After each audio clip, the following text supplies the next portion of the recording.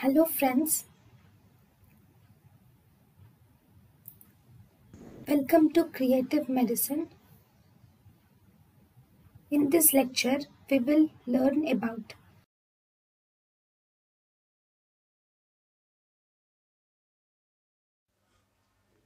age estimation by bone is by skeletal age. We use skull, pelvis and long bones.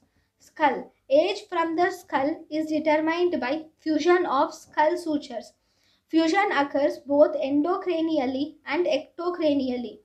Most reliable fusion is by endocranial fusion. Endocranial fusion mainly begins at 5 to 10 years earlier than ectocranial fusion. Among the sutures of the skull, most successful estimate is done by sagittal suture, followed by lambdoid suture, followed by coronal suture. Best estimation is done by sagittal suture. Sometimes there is persistent suture without fusion of ectocranial surface, which is called as lapsed union or non-fusion of ectocranial surface. So, suture which is more commonly known for lapsed union is sagittal surface. Sagittal suture fuses in three separate installments, that is, three separate parts: anterior, middle, and posterior.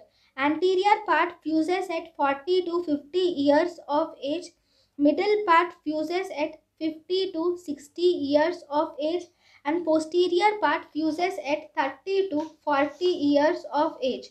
Fusion of basiocciput with basisphenoid is at 18 to 21 years of age.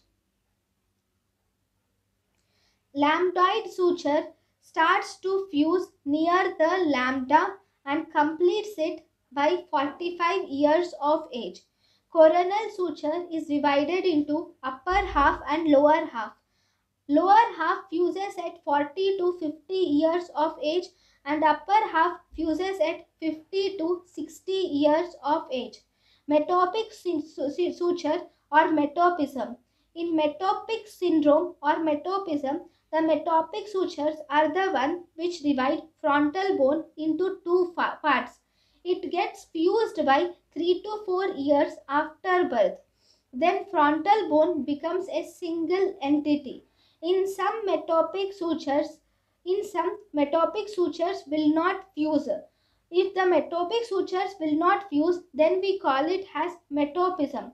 This metopism is seen in 5 to 10% of people.